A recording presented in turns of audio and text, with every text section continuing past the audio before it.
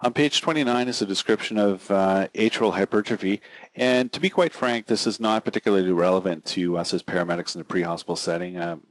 Don't know that if it's even all that relevant for the in-hospital setting, but I thought I would just describe it to sort of tie it in with ventricular hypertrophy, and also just to help you understand that why P waves or the morphology of P waves is sometimes altered. So where we see atrial hypertrophy most commonly is in patients who have chronic left-sided failure.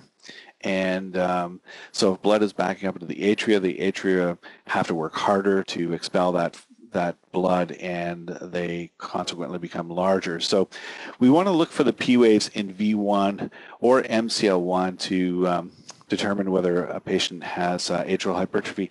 And oftentimes when we're monitoring patients on lead 2, we'll see P waves that look like this. They may be notched like that. When we look at V1, we'll see a P wave which is biphasic, like this one here.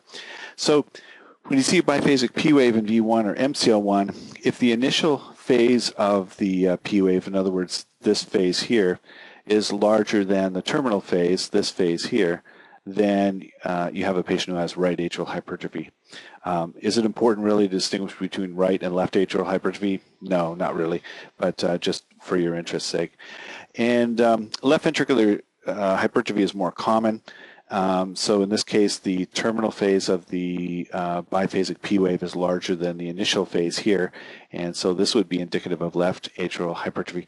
But in fact, oftentimes when you look at V1 or MCL1, you'll just simply see a biphasic P wave, and you'll have to squint to see which is larger, the initial phase or the terminal phase.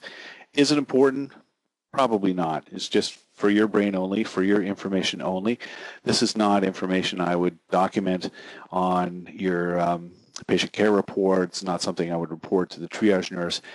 Even ventricular hypertrophy, as I described in the previous presentation, that's more for your interest only, just knowledge that helps you sort of determine that this may be a patient with a history of heart failure where the patient's not able to tell you that information or doesn't have medication to suggest that as an example. So this is more FYI than anything else. So here's an example of a 12 lead, and again we look at V1, and here we have a biphasic P wave. If you have to look at it pretty closely because at a distance it really looks like just an inverted P wave, as it does here as well, but this is a biphasic P wave where the terminal phase is longer than the initial phase, and that's indicative of left atrial hypertrophy. Again, not critical information, and I certainly wouldn't pass that information along when you're delivering a patient to the hospital.